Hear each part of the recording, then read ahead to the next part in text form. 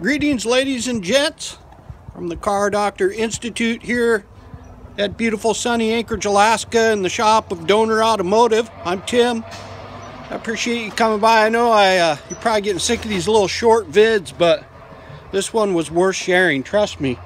I don't know that I've ever seen this in my entire career, but if I'd been involved in the race industry, I probably would have seen stuff like this, but not too many race cars around here. This one's it's like an 80. Let's see, what do we got here?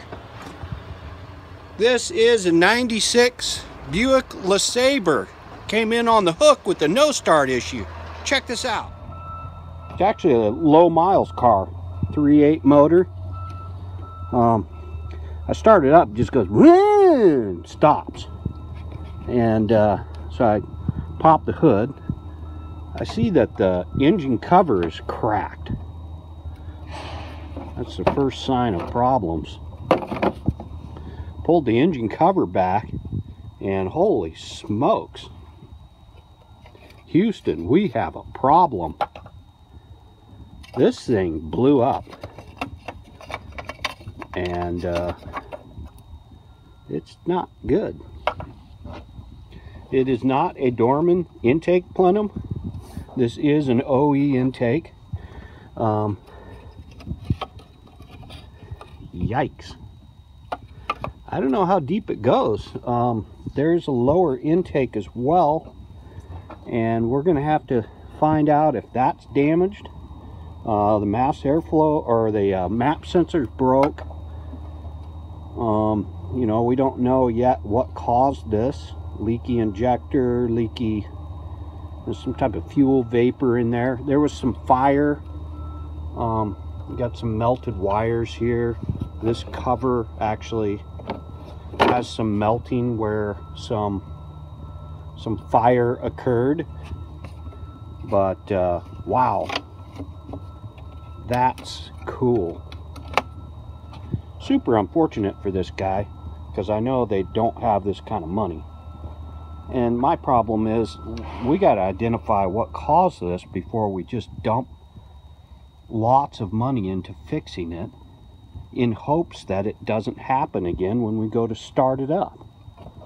So I can do injector leak down tests and compression test and maybe make an educated guess as to what happened, but you know, we're not going to really know until we find something for sure or go to crank it up.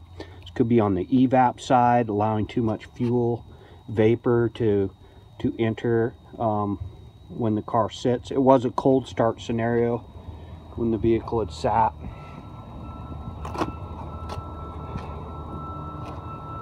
Springtime here in Alaska. Snow is receding. The sun, daylight hours are increasing. Got a sweet little rig here. Caravan BCM issue.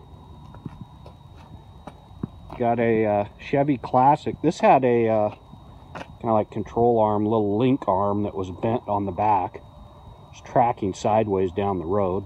Got that fixed up this morning. So we're on a roll. It's looking good so far. Hey, thanks for stopping by. I apologize, I've been so slammed I haven't even responded to most of your comments, and I plan on getting caught up with all that stuff soon. But I hope that you're having a fantastic week so far, and I appreciate you stopping by. Oh, hey, I'm going to give you an update on the Ford truck too. Got the shop truck motor out. I think I made a video on it, and we'll give you an update on that soon. I'm gonna go pick the heads up today. We got the heads done, and boy, it was a mess. So we're gonna give you an update on that next time. Take care.